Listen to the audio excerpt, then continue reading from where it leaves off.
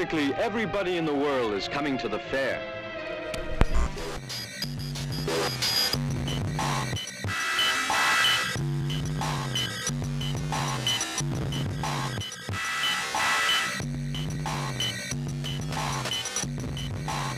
This Maker Faire in Rome that we helped organize with Asset Camera and Riccardo Luna. It's very important because it's the first Maker Faire happening in Europe that was imagined from the beginning as a European event. With Massimo Banzi we had the dream of a huge family event with kids playing with science, technology, innovations, tinkering, dreaming of making stuff and really making stuff. And it was an amazing dream because it seemed crazy for Italy, where innovation is not so popular. There's many people here that probably can't really afford going to New York for Maker Faire, but I can totally afford going somewhere else in Europe. I've been meeting friends from Sweden, France, Spain, Italy, of course, and Germany here. It's like really crazy. People are coming from everywhere. And only yesterday there was a queue of 1,000 people outside. They had to call the police to kind of, stop them from blocking the street.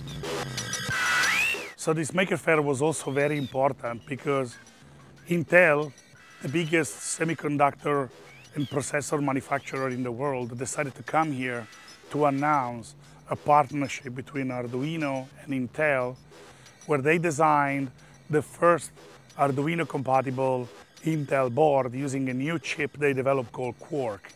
And the CEO of Intel came over to Rome to tell the world about this new product, and they're really putting a lot of resources in making tools to get makers new, powerful tools for developing ideas. Freeze track.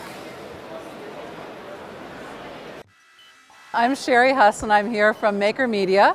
And actually Maker Media is the parent company of Make Magazine and Maker Faire. We started in 2005, the same time as Arduino did, and it's so great that we've grown up together. And Massimo and team from Arduino are really leading sort of the maker movement, and Make is here to actually help bring it around the world. At Maker Faire Rome, we also announced a new product in collaboration with BeagleBoard, BeagleBone Foundation and TI. We presented this Arduino 3 product, which is a combination of a high-power Cortex A8 ARM processor, which is essentially a full Linux PC with HDMI output, audio input and output, plenty of connections of different kind, and a classic Arduino board on the same PCB. So when you develop your applications, you can decide if you want to run some of the software on the Arduino side for precise, low-level I/O management, and a powerful user interface on the Linux side.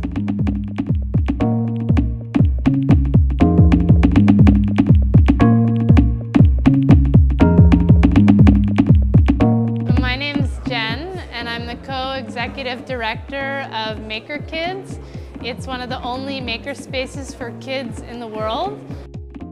We do a lot of different activities that involve Arduino, such as robots class, inventions class, and toy hacking. So it's really important to us because kids are able to easily program these things. My name is Leah Beakley, and I'm delighted to be here at Maker Faire Rome. I began the LilyPad Arduino project really in 2006. It came out of my own experimenting with building electronic textiles and wearable computers. So I'd done a lot of design work myself and built stuff. And then I became interested in helping other people make electronic textiles and wearables. In Rome, we also continued our partnership with Atmel.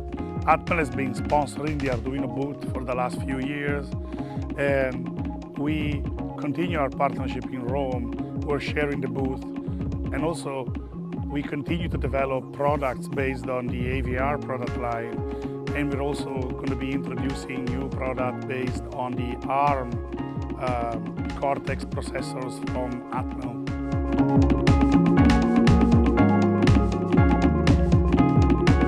Hi, I'm David Gauntlet. I'm from the University of Westminster, where I teach. I've written a book called Making is Connecting. People create great communities online for creativity. People can connect up online, they have conversations that they would never have had before. That's really good. But then, having a connection with the real world is really good too. People meeting face to face, having conversations, inspiring each other, seeing the things they've made in real life is really important. So a thing like Maker Faire, which brings together all different kinds of makers to work together, inspire each other. They think, oh, I'll take something from that thing and put it into my thing. That's really powerful. Everybody thinks that Arduino is all about making electronic boards. But actually, what we are about is to give people access to more and more complex technologies and make it easy for the maker movement to achieve more and more. So, helping organize a Maker Faire. We've been working for 2 years to get partners to be able to organize a Maker Faire in Europe for the whole of Europe. Achieving this result, getting 200 plus makers and thousands of people in the same place to talk about the maker movement and facilitating collaboration in Europe is sometimes much more important than creating yet another electronic board.